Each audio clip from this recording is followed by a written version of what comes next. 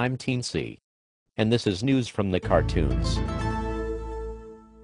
Today, the Washington Nationals signed 31-year-old outfielder Jayson Werth. This move showed two things.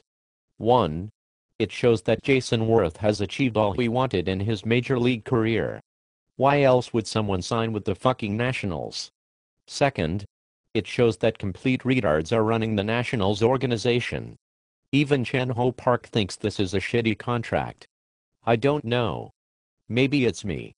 Maybe Teensy is a little crazy. Lineup protection is a very real thing. And the fact remains that when Ryan Howard isn't in the lineup to protect Werth, Jayson Werth does not produce. And beyond that, he is going to be 38 years old at the end of the deal. I guess he is a lot like Derek Jeter, and his value goes beyond production of a player worthy of such a massive contract. Oh, and did I forget to mention that it's Jayson fucking Werth we are talking about and not Ted Williams? How the hell do you fork over $18 million a season for a guy who has a career OPS below J.D. Drew? Shed tears now, Bryce Harper. Your ass is stuck with a team that just paid Jayson Werth as if he's one of the best outfielders in MLB history.